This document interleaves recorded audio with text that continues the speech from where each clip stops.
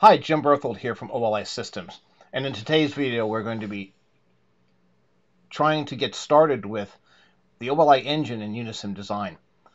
Okay, so one of the issues we have is that Unisim Design is a program produced by Honeywell, and of course OLI Systems is a program produced by OLI Systems. And they have to be linked, and we had a previous video on how to link them. For this, we're just going to use a very small, simple example to show you both the functionality and the power of using the OLI engine inside of Unisim Design. For this example, we're using Unisim Design R451.3, which was a special version created by Honeywell for a client. But the steps I'm going to show you are applicable to all versions of Unisim Design. So the first thing we're going to do is we're going to start a new case. And this brings up a very familiar window. We recommend that you start with the fluid packages, and the OLI electrolyte fluid package is always available. May not be licensed, but it's always available. So I'm going to add a new fluid package, and I'm going to go down and scroll down until I find it. Okay. So there's the OLI electrolyte fluid package. If you have a proper license to OLI, these other fields become active. For this particular case, I'm going to use the MSC thermodynamic model. You have to make the proper choice at this point because you can't undo this this choice. Okay. It's actually doing a build internally, and if I bring up some of the windows here, you can see that it's giving us some diagnostic information. You can go into the component list in a variety of ways. Since we're already on this screen, I'm going to go into component list 1 and select View. To find the OLI components, we need to use the OLI electrolyte tree. These are all of the OLI species in our database, in the MSC database. And we're going to go ahead and start. You must have water, so H2O. And I did this, I searched for H2O and pressed the Enter key. Of course, you could use the Add Pure. And this will update the screen here, hopefully in a second.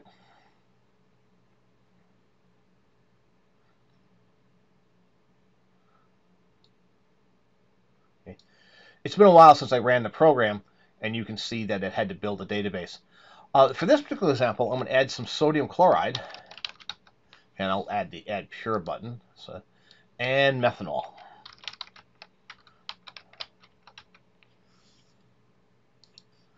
All right, so the reason I'm using these is that in the gas hydrate business, where natural gas is being produced from a subsea well, this natural gas, usually methane, will in fact coordinate with water molecules to form what's called a clathrate.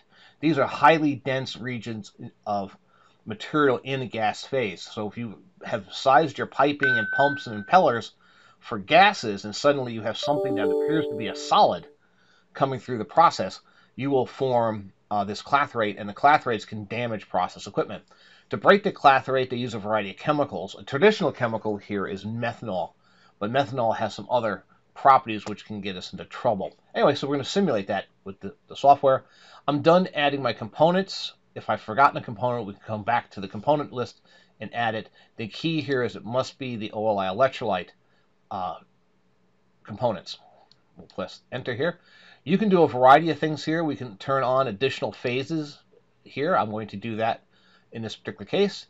And you can go ahead and initialize the electrolyte environment. This is actually going to go into our property generators. Okay, it's done. It doesn't actually tell you it's done, but it's done. And I can view those electrolyte reactions in the trace window. I will go ahead and clear it, and then I will look at them. And these are taken straight from our database. These are the equilibrium expressions I'm going to use. We do not use, from OLI, we do not use any of these other tabs at this point. So just to set up. When we're done, we'll click the X button. Okay, and now we're ready to enter the simulation environment. At this point, almost everything you know about Unisim Design is true. There's very little here that we're going to explain to you that's different. So for this particular example, I'm just going to take a separator. I'm going to add 2 streams to it.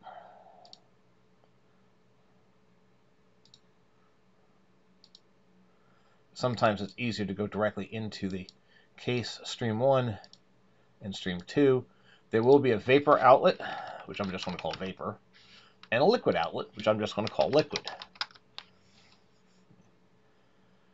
We'll come back to the block in a second. The first stream is going to be a stream that is just sodium chloride and water. Okay, we have to give it a second update. And here's how we do that. We're going to give it a temperature, 25 degrees in our case. The pressure here, I'm too lazy to go change my units, but you can. 101.325 kilopascals, which is 1 atmosphere. I'm not going to fill in any of the other values here. I'm going to go into composition. Okay. I'm going to change the basis just for this example into moles. And I'm going to add 55.5 moles of water and then 5 moles of sodium chloride. So why 55.5? Okay, this is approximately equal to 1 kilogram of water. So this makes it a de facto molal concentration, moles per kilogram of water. You can use any values you want, of course. It totally normalizes it. Click OK. It'll actually flash it. And it's done. We're going to come back to that in a second. Let's go fill out the other stream. The stream 2 will be all same conditions, 25 degrees, 101.325 kilopascals, and its composition, again, also in moles. They don't have to be the same basis. It's just easier. And I'm going to add 100 moles, or kilogram moles in this case, of methanol. It will also flash it. And we're done. So let's go back and look at the results. So let's go to stream 1. Okay. The reporting system in Unisim Design doesn't really understand about electrolytes very well. So all you're going to get is what's called apparent speciation. And that's found here in this composition tab. If I scroll outwards, it's going to show me that I've got 5 moles of sodium chloride. Now we know in water they're going to dissociate, so this is not always the most usable values. If I go into electrolytes, however, I'm going to get a lot more interesting information. Okay, the first thing I'm going to get are the bulk per solution properties. The approximate pH of the solution, that's 6.5, which is right. We give you osmotic pressure, ionic strength, heat capacity, and so forth, and surface tension are all returned to the software. We could also look at organic phases. There's none. There's no solid phases here. But what's important here is these scaling tendencies. This is a ratio of the available ions in solution to the theoretical limit, also known as the solubility product. If that ratio is 1 or greater, there's a tendency for the solid to form. If it's 1 or less, the tendency to form a solid is low. So you can see that all of the numbers here are very, very low.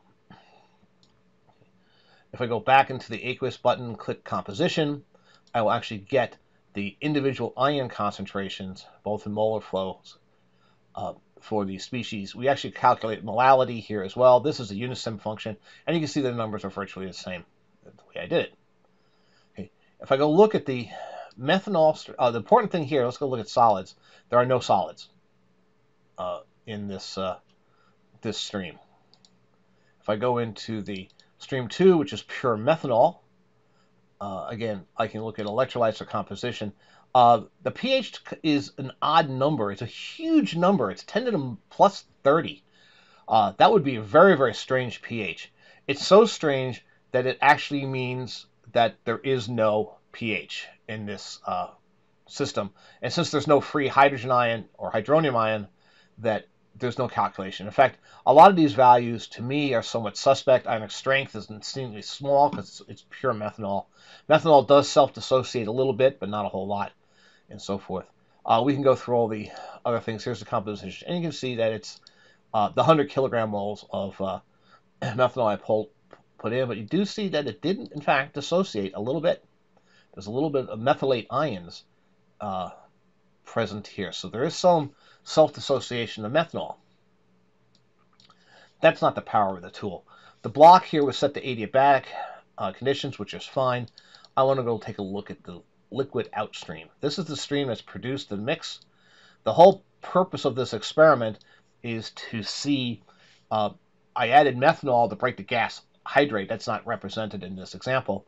But then maybe I got some solids. So I look at the bulk properties here. Nothing really stands out here. So I go into electrolytes. The pH is about the same. But if I go into solids, I notice that the scaling tendency, this is the value, the ratio of the solids, the available ions in solution to the theoretical limit. It's 1. This is an indication that the solid has formed. If I look at composition, you can see that I've actually formed solid sodium chloride.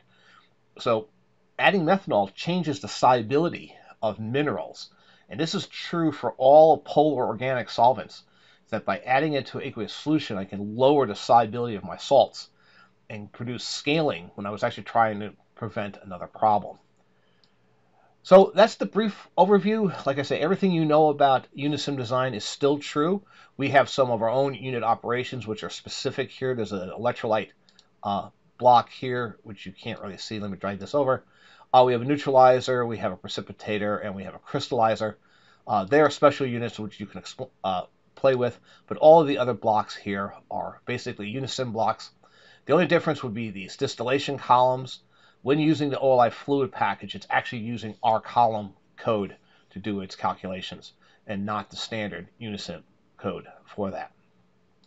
Anyway, if you have questions, let us know and drop us a line via the customer portal, and we will answer your questions. Thank you very much for watching.